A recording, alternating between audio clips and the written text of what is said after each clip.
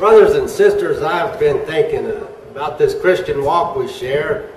Now all these pastors have been preaching on the power that can be in our prayers. How one little holy spark can set the world ablaze.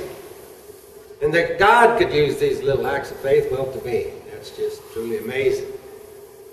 Now folks, I'm not going to stand here and tell you my prayer life is where it should be.